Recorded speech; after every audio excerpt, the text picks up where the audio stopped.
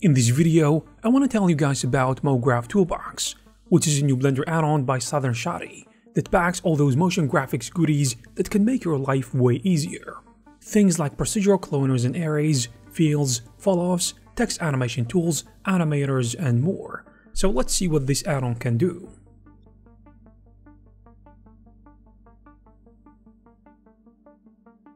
At the heart of the add-on is MoGraph Array, which is basically Blender answer to the cloner system. With this, you can distribute or clone objects in various patterns, like linear lines, radial circles, grids, along a curve, and even scattered on a surface or another object. And you can do this just by dragging and dropping the array modifier into your scene. You also have handy gizmos for quick tweaks, so you can interactively adjust the spacing, count, radius, etc. without digging through menus. Another key component is the MoGraph Animator, which lets you add automatic animations to your clones, like looping motions, ping-pong back and forth animations, or one-shot movements without needing to set a single frame, which is gonna save you a lot of time. I also think that one of the most exciting parts of Blender MoGraph Toolbox is its field system, which is a full suite of connectors that you can apply to your arrays or other objects to control their animation, I mean in a sophisticated way. And here's the thing. If you have used Cinema 4D's MoGraph effectors before, the concept kind of feels familiar. You can quickly apply coordinated movement, variation, and other effects across many instances with these fields tools. For example, there is a transform field that offsets position, rotation, in addition to scale of all the cloners with simple sliders. And you also have a randomize field to add natural randomness to any parameter, which is great for making cloned elements kind of less uniform. And you also have a pusher effector to push objects apart for dynamic layouts.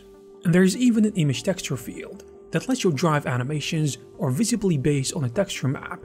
As you can see, these fields make it easier to animate complex scenes, and you can do this with precision and variety. And you can even stack multiple fields for layered effects. On the other hand, complementing fields are falloffs, which let you control where and how strongly those fields effects apply.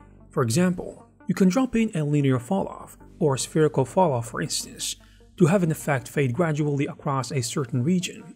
This means you can make an animation effect on only one end of the array, or create a radial explosion style effect that diminishes with distance.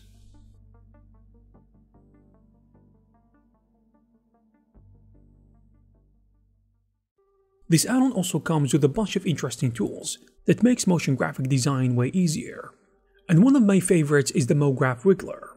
You see, it adds a subtle jittery motion to any object using procedural noise or sine wave oscillation.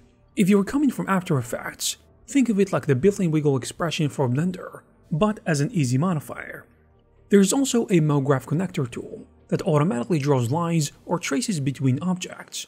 With this, you can create those cool connecting line animations, like network diagrams or animated constellations, and you can do this in one simple step, rather than manually setting up curves in addition to constraints.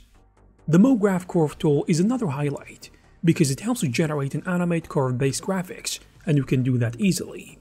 You can give your curved objects round caps, taper them, then trim them over time for reveal effects, or maybe add dashed line patterns, and even apply noise for wavy and hand-drawn looks. This is great for animating things like flowing paths, swirly text underlines, or fancy calligraphic strokes in motion. On top of that, the add-on includes a shader mix feature, which lets you blend between different materials or shaders based on fields and textures.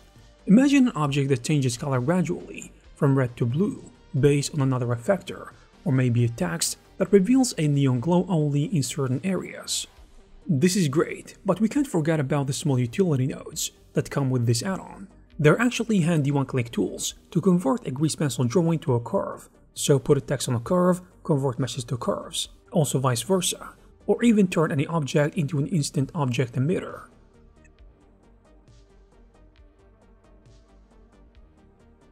And to make your life even easier, Blender MoGraph Toolbox includes a bunch of presets and example setups that you can use as starting points. In fact, if you're gonna get the full version with the preset bundle, you will get over 20 ready-made presets, with maybe more on the way, covering everything, from text animations to abstract MoGraph sequences.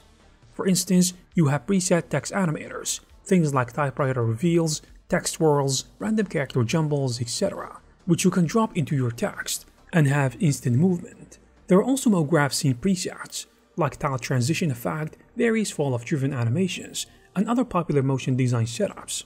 So you don't have to build those from scratch, which is gonna be actually a huge time saver. And here is the interesting thing.